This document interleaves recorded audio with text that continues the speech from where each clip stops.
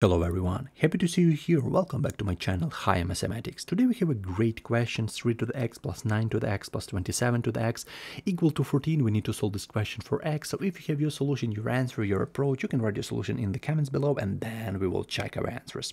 So first of all, this 9 can be written as 3 square, this 27 can be written as 3 cube. So then we can work with the same base. So 3, 3 and 3. So let's start with that. So let's express this 9 as 3 square. So first of all, we have 3 to the x, we just leave it like that without any changes, plus 3 to the power 2, we're gonna write instead of this 9, yeah, to the power x, and plus, instead of 27, we're gonna write 3 cube raised to the power x equal to 14. So I really hope you understand this first step. We just change 9 by 3 squares of the same thing and 27 by 3 cube. Right now we need to know a rule about the rule of interchange. This rule looks like that. So basically we can easily swap these x and 2 places. So we can write this x inside, this 3 outside. This rule looks like that.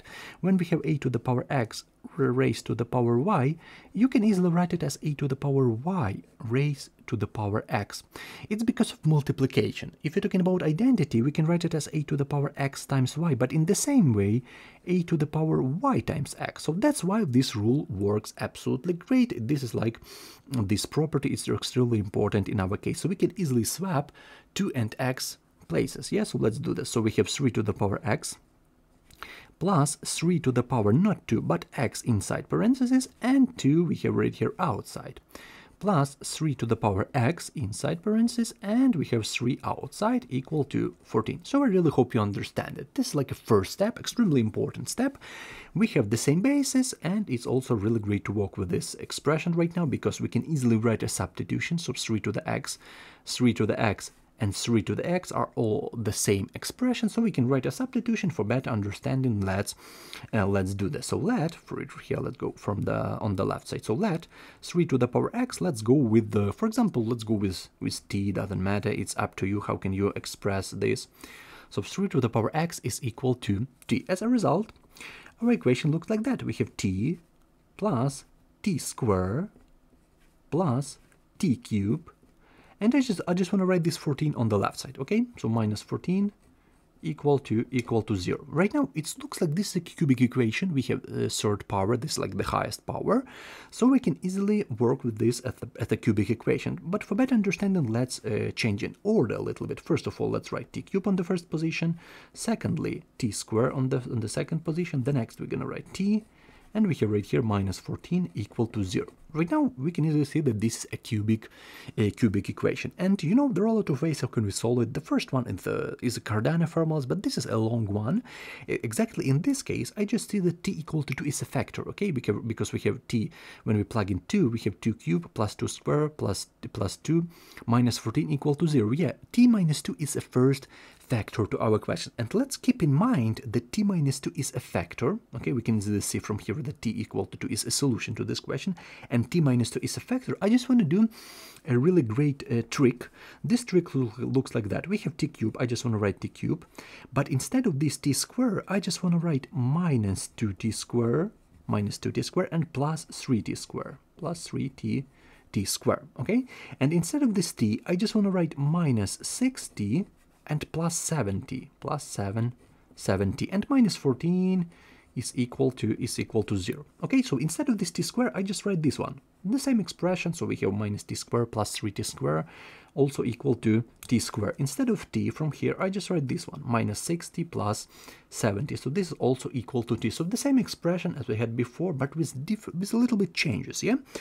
In the next case, let's group these two variables, these two expressions, these two, and the last one. So like 3 groups. Let's do this like 3 groups. The first one, we have t cube minus 2t square, t cube minus 2t square. The next thing, plus 3t square minus 60. And the last group, plus 70 minus 14. Okay, minus 14 equal to 0. Right now, let's look closely what we have in each of these parentheses. T cube minus 2t square. We can factor t square from here. Okay, t square. So we have t square. In parentheses, we're going to get t minus 2. T minus 2. Plus, from here, what we can easily factor? 3t square minus 60. As a common, we can factor 3t. So plus 3t. And in parentheses, we have t minus 2. t minus 2. Plus, from here we can easily factor our 7, and we have t minus 2. And as I said before, t equal to 2 is t minus 2 is a factor. We can easily see this right here, t minus 2, t minus 2, t minus 2. So we can easily factor it. We can easily factor it as a common. So let's do this right now. So we have t minus 2. And in another parenthesis, in the second parenthesis, we're going to get t squared plus 3t and plus 7. Yeah. So we have t squared plus 3t and plus 7 is equal to 0. Really great. So finally we factor our question. Right now a product of two parentheses equal to 0 when the first parenthesis is equal to 0. So we have t minus 2 is equal to 0. From here our t first is equal to 2. So t first is equal to 2. We're gonna find x a little bit later, but before this let's solve the second quadratic equation. So t squared plus 3t and plus 7 is equal to 0. With the basic method, it's up to you. How can you solve this question? How do you prefer solving this question? I just prefer this basic method of coefficients. So a equal to 1, b equal to, right here we have 3, and c is equal to 7. So let's find real quick our discriminant. So discriminant is equal to b squared minus 4ac. From here we have b squared, 3 squared minus 4 times 1 times 7. 4 times 1 times 7. As a result of a discriminant is equal to 9 minus 28 is equal to minus 19. Okay, so it means that in this place, in this moment, we're going to get two complex roots, but let's solve it. Let's solve this question completely. So let's plug in each of these elements into this spot. So t second and third is equal to minus b plus minus square root of discriminant and all over to a.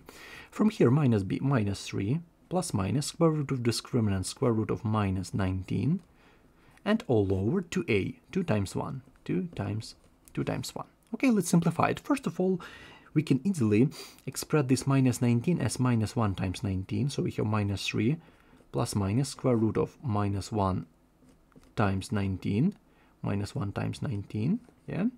And we're going to divide it by 2. Right now this is a basic school property when you have a product, when you have a square root. So this property looks like that. When you have square root of a times b, you can easily write it as square root of a times square root of b. And right now let's apply this power rule, not like power rule, this is like a square root property. Yeah? So we have minus 3 plus minus square root of minus 1 times square root of 19. Yeah.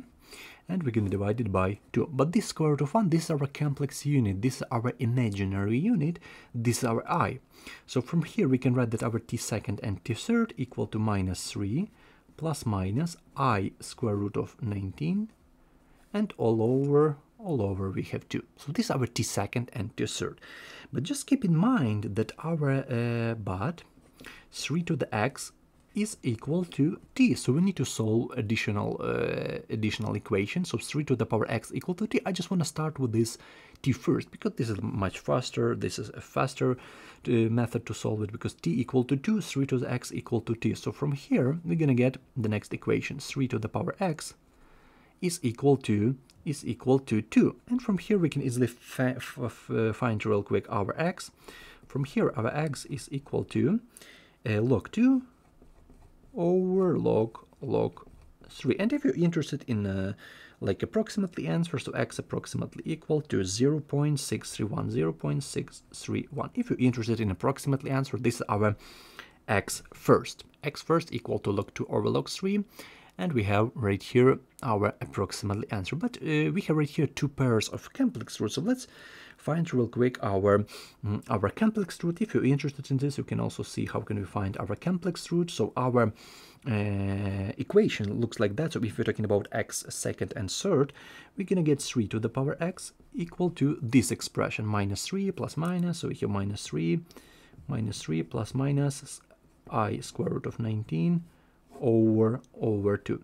We're going to apply basic log property. So as a result, from here our x second and third, if you're interested in this, we're going to factor 1/2 as a common. So we have log 1/2, and the second is this one, minus 3 plus minus I square root of 19. This is our numerator. And with the same logic, we're going to divide it by the numerator, log 3. log 3. So these are our complex roots. So x first equal to log 2 over log 3, 0.631, and we have right here our complex root. So let's write our final answer. Right now we can see a graph. You could see this like from different perspective, from geometric perspective. So let's write our final answer to this question right here at this place. So our answer, x first. So x first equal to log 2 over log 3, or approximately equal to 0.631. This root is real number root. And we are talking about two complex root, x second and third. If you're interested in this, of course, log 1/2 minus 3 plus minus I square root of 19 over log 3. And this is a full solution to this question. Two complex roots right here with I, x second and third, and we have right here one real number root, 0.631, and this is my solution to this question. So I really hope you understand it. I really hope you learned something new. You can also write your question, write your thoughts in the comments below. What do you think about it? What do you think about this solution? What do you think about this method? Write your thoughts, write your notes in the comments below. It's really interesting, like, to exchange information, to see the question from like different perspective. Maybe you have your solution, your answer, your approach. And yeah, right now we can see real quick a solution to this question. So a cubic equation. This is up to you. This is my method. I really enjoy this method. Like when I see a factor like t minus 2, I just do few manipulations like this. Yeah, I just want to express these coefficients with this way, and then I can easily factor t minus 2. This is my way. I just want you to see this way if you solve this question with the Cardano formulas. But for me, Cardano formulas is a long one. But when you don't have a common thing, when you don't know how can we solve it, of course you need to use a Cardano formulas. In this way, we can easily solve this cubic equation in one. Right here we have first line, second line, third line. We factor it, and of course I could see that in this third line, you can easily solve this question without any discriminant, without any cubic roots. Yeah, so with this line, you can easily solve this equation. And of course, two branches, first branch and the second branch.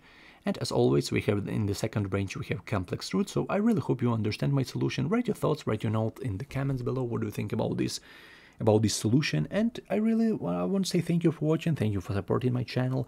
We have like more than 500 questions. So I really enjoy it, and I hope you enjoy it as well. Thank you everyone for your time. Take care of yourself. Have a great day. See you in the next videos, and thank you for watching.